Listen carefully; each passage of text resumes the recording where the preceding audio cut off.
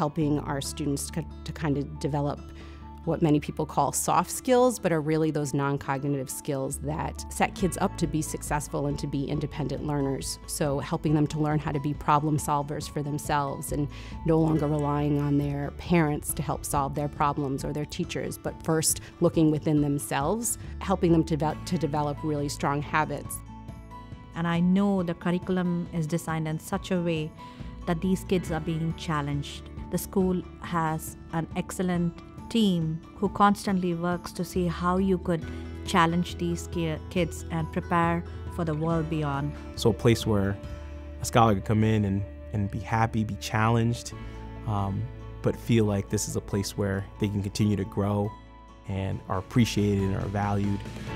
I think that's for me like a high quality education. And I know when I felt good about my education is when I felt like I was in a place that was challenging me rigorously, but then I was also growing personally. That's what I want for our kids. We're not only growing scholars who achieve at high academic levels, but that we're helping to grow really awesome human beings that are going to go out in the world someday and become leaders and really change a lot of the problems that are systemic within our society. So at BVP, we set a high bar for all scholars. And we truly believe that that bar that we set for all scholars is the bar. The difference is that the path to being at that bar might be different for every scholar.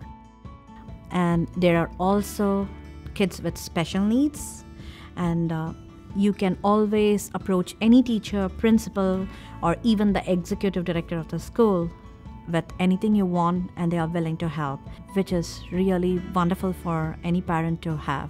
It's a great asset.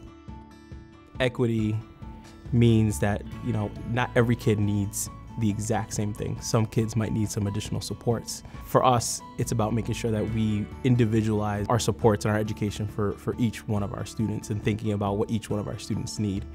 So that's our focus, is like really making sure that they have what they need. So a kid, particularly from Pawtucket, might need something else than a kid from Lincoln. So we just want to make sure that we get to know them personally, get to know who they are, get to know their strengths, get to know their families, get to know where they come from, and be able to meet that need at our school with our ultimate goal of making sure that they get to college.